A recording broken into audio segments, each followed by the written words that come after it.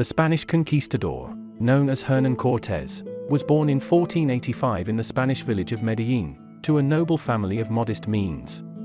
He was the son of Martin Cortes de Monroy, a Spanish infantry captain, and Catalina Pizarro Altamirano.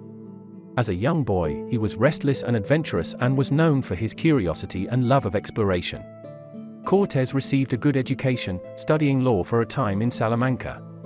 However, he was not content to stay in school, and yearned for adventure and the chance to make his fortune in the New World. In 1504, at the age of 19, he sailed to Hispaniola, the modern-day island shared by Haiti and the Dominican Republic. Cortes initially worked for several years as a farmer and a notary, before later participating in the conquest of Cuba with Diego Velázquez in 1511. After successfully subjugating the island, Cortes was named mayor of the city of Santiago. In 1519, Cortes was appointed Captain General of a mission to explore and colonize the mainland of Mexico by Diego Velázquez, who had become the governor of Cuba and a powerful figure in the New World. The two men had a complex and often contentious relationship, which came to a head when Cortes defied orders to return to Cuba, after Velázquez grew suspicious of his loyalty. Cortes landed on the Yucatan Peninsula with a small army of around 600 men. Upon arriving, Cortes founded the city of Veracruz, and won several battles against the natives, who were terrified of the Spanish firearms and horses. After victory against the Tabascans, Cortes was gifted 20 young female slaves by the defeated natives. One of these slaves, named La Malinche, would become invaluable to Cortes as a translator and intermediary during the conquest. After hearing of the rich and powerful Aztec Empire from the local tribes, he began his march inland, towards their capital of Tenochtitlan. Along the way, Cortes established alliances with several indigenous groups who were unhappy under Aztec rule.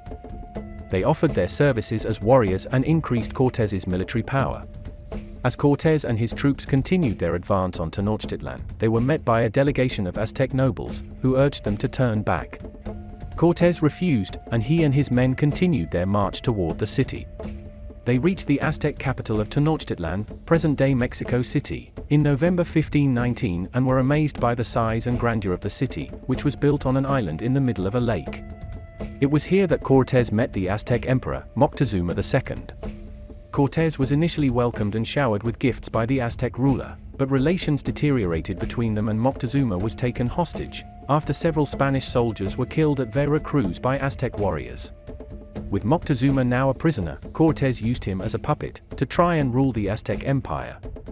Soon after this event, in 1520, Cortes received news that the governor of Cuba, Diego Velázquez, had sent a rival expedition to Mexico under the command of Panfilo de Narvaez.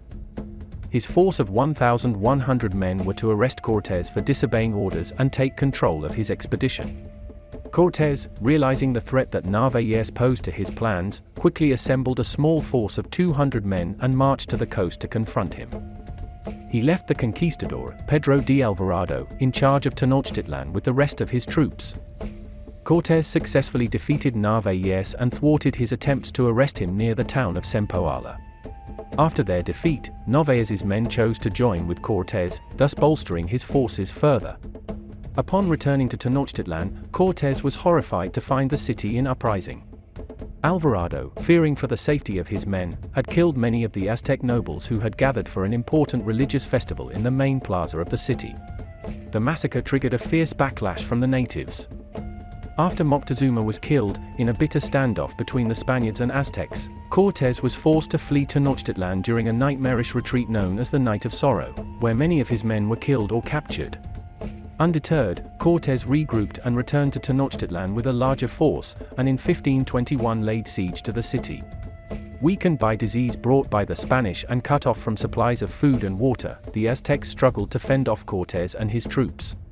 The fighting lasted 3 months and was intense and brutal, but the Aztecs were finally crushed by the Spaniards and their allies. Cortes established Mexico City, on the ruins of Tenochtitlan, and began a process of colonization and exploitation of the region which lasted many years. He returned to Spain in 1528 and was received as a hero by King Charles V, after bringing an immense amount of land and gold into Spanish possession. He led many other expeditions including ones to Honduras and Baja California. However, he faced several legal challenges and accusations of cruelty and misconduct, and his reputation suffered in later years. He died in relative obscurity in Seville in 1547, at the age of 62. His legacy is complicated, with some seeing him as a hero and others as a villain. On the one hand, he was a skilled military strategist who was able to conquer a powerful empire with a much smaller force.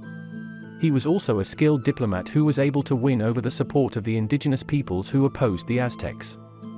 On the other hand, Cortes was responsible for the deaths of thousands, and his conquest of Mexico led to the enslavement and exploitation of indigenous peoples.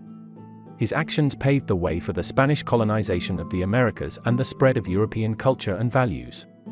Despite the controversy surrounding his legacy, there is no denying the impact that Cortes had on the history of Mexico and the Americas. His legacy continues to be felt to this day.